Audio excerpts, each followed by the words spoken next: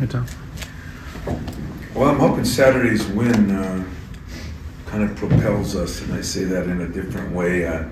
Saturday, I thought, was the first win we had where the grit had to be there, physical. I mean, we felt like we've had some performances against Baylor where backs were against the wall and we came out and played at a different level, but Saturday it was physical play, and that made a big difference. I hope we can take that, move forward with it. We've challenged our veterans that, you know, they've got to play at a different level now down the stretch, and so far I think we're getting some of that.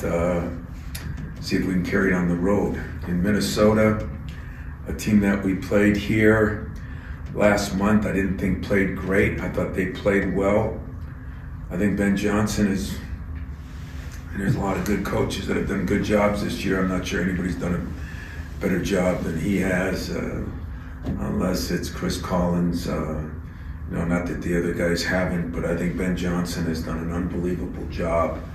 Kind of reminds me of the same kind of way my career went. I have a great respect for him and what he's doing, but now he's assembled a team where he's kept some guys together. He's got some, he's kind of putting a fence around his state. He's doing it the right way.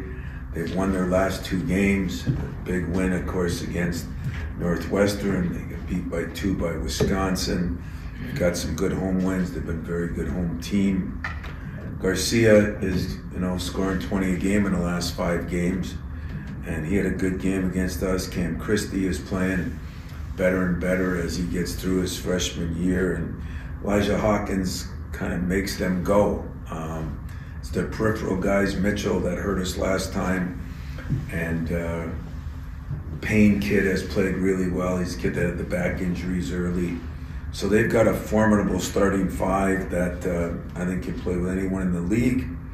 I think Ben Johnson has proven to be one of the better, maybe the best young coach in the league. And we have a great opportunity. So for us, it's an incredible opportunity to go up there, go on the road, and see if we can sweep a team this year like we did Maryland. Question.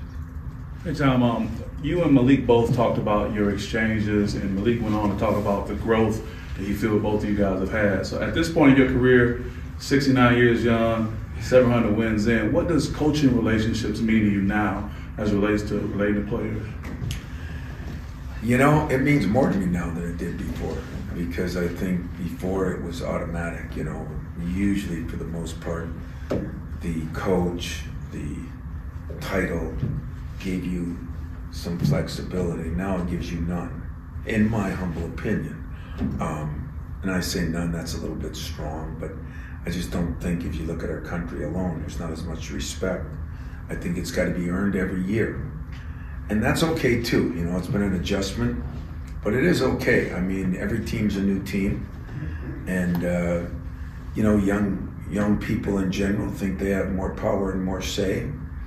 And I think our country negatively has given them more power and more say. I think we have too, because I think experience does matter.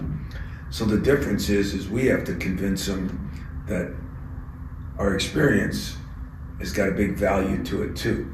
It's not just your power to say and do what you want, but if you get experience from people that have been there and done that, now you still can have a stronger say in things, but maybe just understand and learn. So the relationship matters, because they're not going to trust anybody because of a title anymore. Those days are gone. And maybe I'm okay with that, because I've always built this on relationships, not transactions. So if I do my job with the relationship and they want to have more say and they come and talk to me about it, and that's where the give and take is on maybe understanding people. You're in a profession where understanding somebody is very valuable and important. You can't help somebody if you don't understand them. And they probably aren't going to listen to you if they don't understand you. It just takes more time. It takes more, the relationship is good, but when it's done, you have a stronger bond. You just hope that you get that bond before it's done, so that they don't say 4 years later you were right. They say during the time you were right. With Malik, I've always had a good relationship with Malik, and I mean he's more complex than some people, but he's very intelligent academically. He's very intelligent basketball-wise. He's had a lot going on in his life, not necessarily negative, just a lot to deal with. And I think he's probably playing the best basketball of his life right now. And I think some of it is because he's more comfortable, and some of it is because I think, you know, he's asked me 100 times in his career, what do you want from me? And, you know, so I'd pick a game here, I'd pick a game there. I want that on a consistent basis. I said to him the other day, you know what I want from you? He said, what? I said, what you've been delivering. I want that on a consistent basis. And if that happens, we're going to be better. I'm going to be better, and you're going to be better. So it's a win-win-win. That's kind of where the relationship has gone, and I'm excited about that. That means two parties have gotten together. Not that that was adversarial, but to understand what it takes to be great, because he is playing well, you know. And I told him the other day, so what, you know, what would I like you to do a little better? Because I'm never satisfied. And I sent him a text that night. Remember now, never satisfied. So your rebounding's got to get a little better. I'd like to get to the free throw line a little more like you did in this game. I'd like that to be consistent. And his response back was, I got you. So it's been good. I mean, it's one of the more enjoyable things you get to do in this job is when you see somebody that you help, and believe it or not, somebody that helps you, because I don't care if you're 59, 69, 79, or 89, the minute you quit learning and quit wanting to learn, you probably should die. So I don't plan on learning. I quit learning. I'm gonna stay alive. Thanks so much. Thank you. Seems like Big Ten and across the whole sport, road wins are even harder to come by this year than normal. Any thoughts, ideas for you, maybe why that is?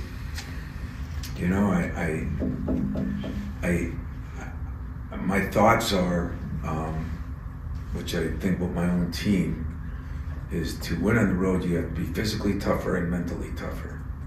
And I think in general in our society, people are physically not as tough and mentally definitely not as tough. And that's the difference, you know. And everybody looked at my first year's teams, and we talk about Cleves 100 times. He was physically tough. Not half as tough as he was mentally.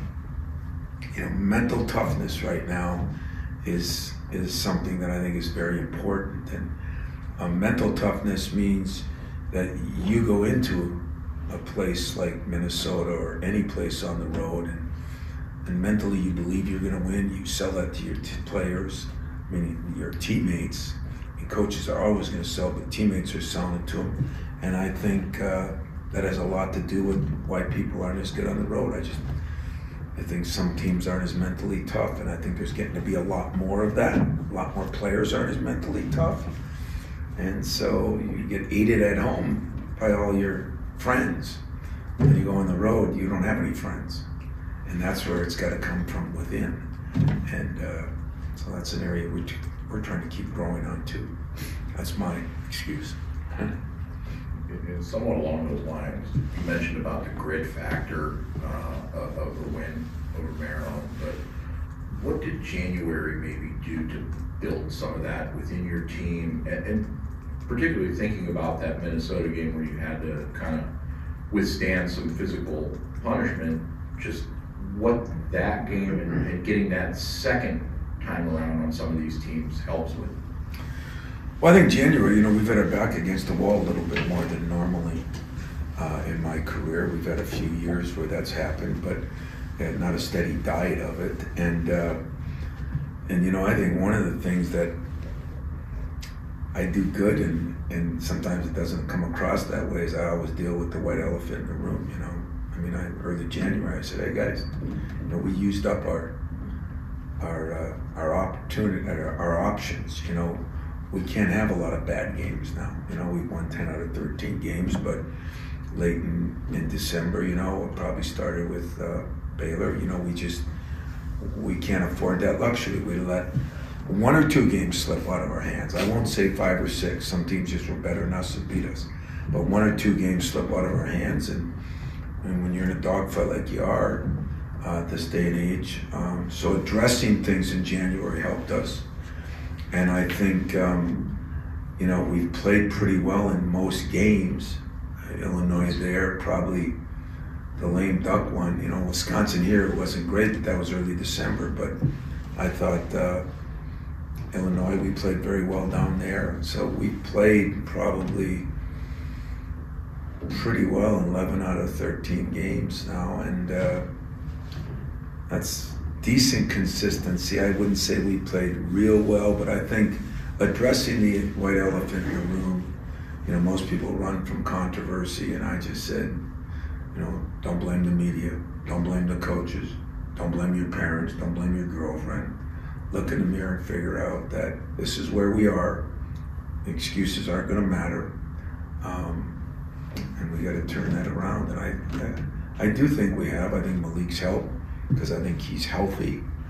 And even when he, in December, November, you know, he hadn't played in so long, I think that's part of it. I think, you know, AJ has grown gradually, and, you know, I think Jaden has grown, and you know, I think the help of Trey Holloman has really been good too, you know, and now he's going home. How's he going to handle that? You know, who knows? But he has been as consistent, as steady, as good defensively, and a lot better offensively than I thought he would be. So that's been improvements. I think the next step for us in the last 9 or 10 games of the regular season is, you know, we got to get Booker going. We got to get Carr going a little bit. Talked to some buddies I have in the profession today at Tennessee and other places that have good freshmen, and it's not much different all over the country. You know, there's exceptions to the rule here and there, but I think for us to take one more step, I think that's going to be important. That's what we're going to work on. Hawkins was out last time you guys took on Minnesota. Now that he's back, how much of a different team do they look like, and how do you prepare for that? You know, they are different.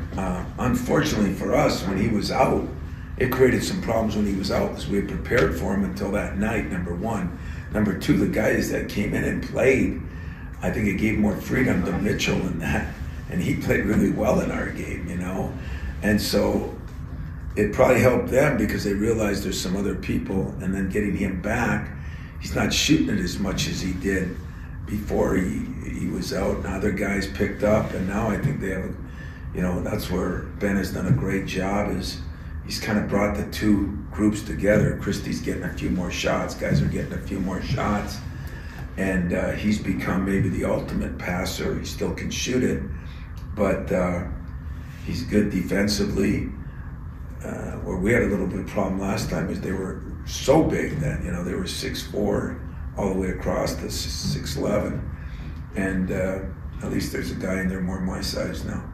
I don't know if that'll help me or him, but God love the little guys. They're obviously a little different. I'm wondering these second time playing teams, though, if there's like you guys remember how that game felt, just like they remember how the first game against Maryland felt, and in terms of respecting an opponent and knowing what you're getting into, if that helps take, not just take the game seriously, but if you know what I mean. I know exactly what you mean. I mean, let's be honest about it. Minnesota has been on the bottom for a few years now, you know, and now he's taken that team, made them more competitive last year, but now they're damn good. I mean, they're good enough to be an NCAA tournament team. They're good enough to compete in the Big Ten every night. I mean, and I think our guys do know that, and I think that will be a plus. But still, at the end of the day, you got to play the game. But there is nothing like, we have no business not respecting anybody because of maybe how we played at times. But there's still that.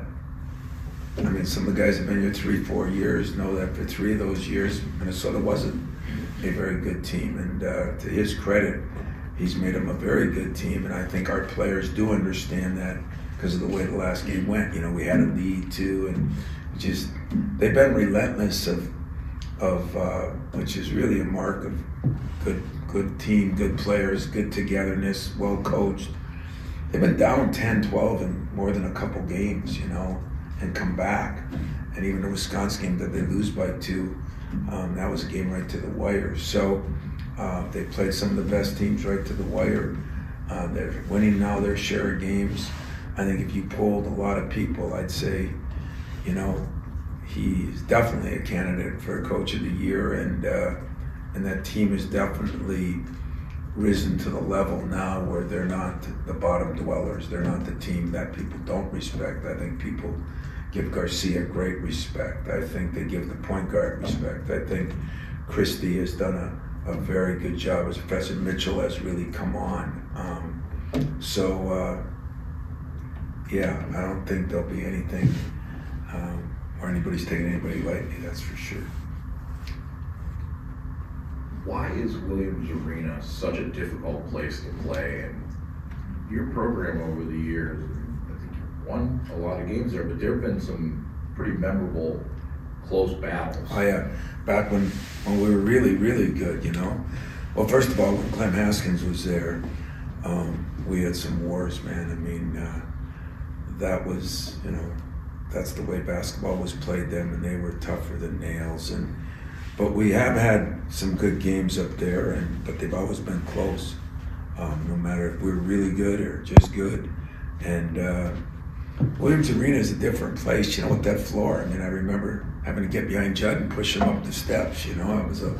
That was a job in itself. And it's different. Coaching up there, you don't feel you have the same connection sometimes with your team and your assistant coaches, but it's also a great venue when it's rocking. I mean, it's a great venue, and I think they've done some really nice things there, and they're getting their crowds back. I mean, it's all part of his building, and you know, 5 years from now, I think we're going to say, wow, he did it the right way, he did it gradually, he worked his way up. But I played at Williams Arena against Flip Saunders and Kevin McHale, and a guy named Osborne Lockhart, Winey, and the Thompson. I mean, they were 1 or 2 in the country when we played them. We had an assistant coach who was good friends with their head coach at the time, and so we stalled, I think, the last 4 minutes because we were the first school they didn't score 100 against in eight tries at the beginning of the year, and so I think we lost 97 to 50 some. Garland wasn't hot enough was the problem. It was all Mike's fault. But I remember playing there, and every time I go in there, of course, it brings back those memories. But they've had some very good players, very good teams, and now they're getting their crowd behind them again. And it's going to be a difficult game, but it's going to be a difficult place to play as the years to come, because I think Ben Johnson proven he's here to stay. Was that elevated floor as a player? How was Yeah, it was even elevated more. They dropped it down not that many years ago, a little bit, you know, but it was really elevated. I remember taking a charge on a real good guard they had that played for the Knicks, and I ended up off the court, you know. And it's a little better now. It's not quite as much easier to get up on. So in fairness to Judd, you know, he kept asking for an elevator or you know, moving steps, but I just try to stay up on top. I didn't go up and down like he did, so it's a little easier on me. Tom, Saturday you mentioned after the game you were going to try to catch Tennessee, Kentucky. Were you able to check that out? You said you were going to do some measuring, and what did you think about that? Yeah, I really did, because we had played Tennessee early in the year. I talked to Rick Barnes, I talked to John all the time, and I think it looked like, I mean, John's team played very well too, but it was still men against boys. You know, you got all these veterans from Tennessee, and both really good coaches. And what I saw is, you know, you're still going to be able to defend and rebound, and John's team shot it pretty well. They had a guard that scored 35 points, but went up and down. But 2 good teams, completely opposite. One of the few teams that is playing a bunch of freshmen is Cal's team, and if you look on the other side, one of the few teams that's playing none freshmen. Rick's team is very veteran oriented and good guard play, and the Connecticut kid that played really well here is still playing well for him, and he's a fifth-year guy. So we still got some work to do, I think, to get back to that, but we do have a measuring stick of when we played him. And now the chore is that we got to go on the road and win a game, and then see what we can do as the schedule gets tougher. Tom, Tyson tied your program record, I believe, for consecutive double-digit scoring games. Just wondering your reaction to that and what it says about, I guess, his development, his role, how it's changed over time, and going from a good, point guard to scorer to now a very good scorer, and just what you thought about him. Well, I love Tyson. I mean, he's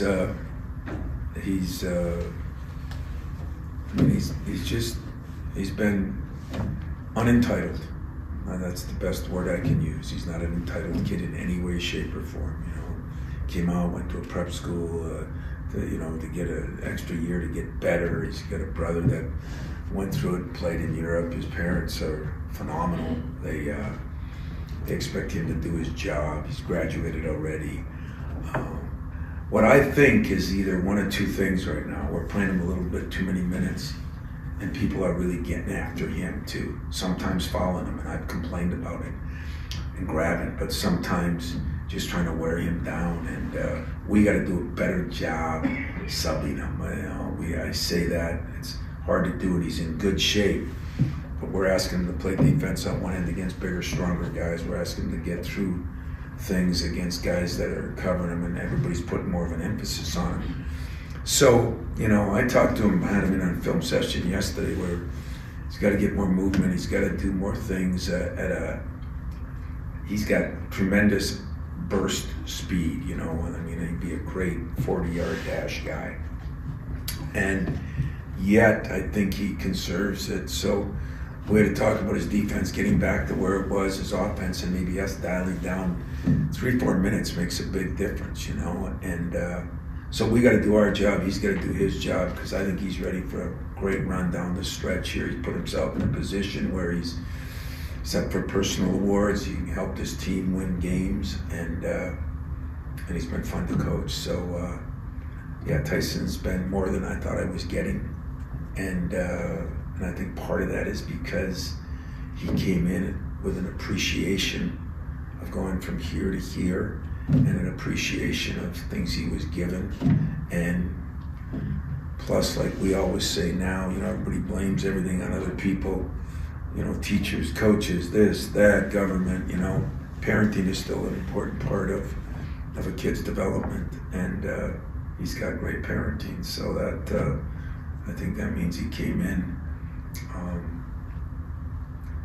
with a little chip on his shoulder where he wasn't at, an appreciation of where he is, and that's a great combination to have. Anything else for Coach? Appreciate you guys. I'll see you a little later. Huh? You got one more? Oh, I'm sorry. Go ahead. I was just giving it back, I session. Okay. Thanks, Doug. Thanks. Thanks, sir.